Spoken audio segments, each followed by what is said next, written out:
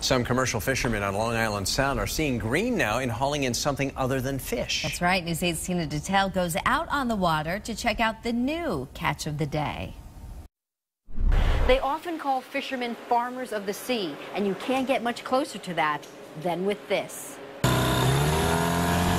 After Hurricanes Irene and Sandy hit, Bren Smith lost 90% of the oysters, mussels, and scallops he harvests off Branford's Thimble Island. So that's when I realized I actually had to change the way I was growing and the species I was growing. And boy, did he.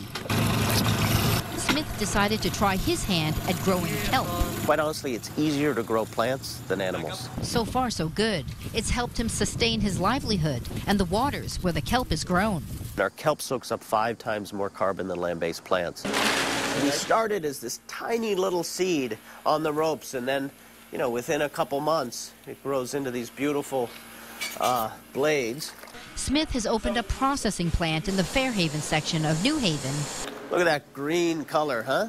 Where he lives and where he wants to help the economy grow. Now it looks like a vegetable. He's hoping kelp finds its way onto more dinner plates. And there's the spaghetti of the future. And is treated more like a vegetable than a seafood. Our idea is to desushify it. He now has orders for 500,000 pounds. Al dente. A lot more than he grows, which is why he is helping others start ocean farming through his nonprofit Green Wave. Nick Pastor just got his first 15 acres. I love it. I grew up on the water, so it's like combining 2 of my passions. Perhaps the wave of the future. This sugar kelp has certainly been a sweet change for this fisherman. I never would have guessed as a commercial fisherman I'd be growing plants.